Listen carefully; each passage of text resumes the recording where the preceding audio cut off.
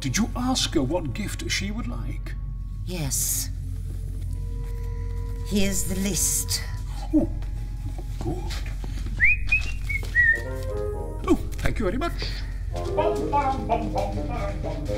Brian was a perfect kind of piece of casting for Mr. Bojagi, I think. He's as mad as a hatter, and Mr. Bojagi's as mad as a hatter, so I think they fit together. But wisdom underneath all the madness.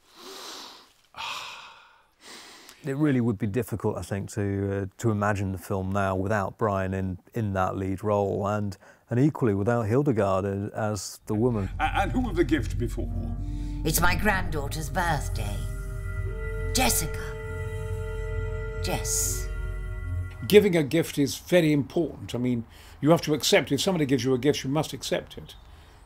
It's very difficult to give your son or your daughter the right gift.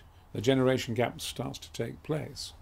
It seemed a wonderful idea to wrap this up into a gift shop and somebody trying to give the right present, or indeed not understanding this concept at all and having to learn. I love somebody at that age learning something new. And have you ever got her a gift that she has requested? Of course.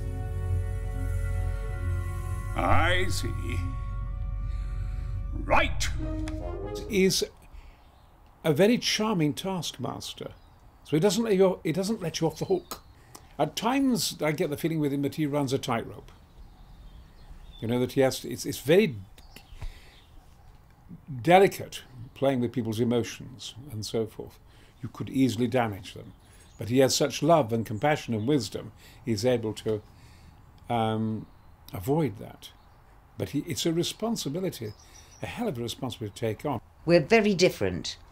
Brian is a complete madman, you know, and I am the soul of discretion and self-effacing, and these two parts kind of fitted with our relationship in ordinary life really very well indeed.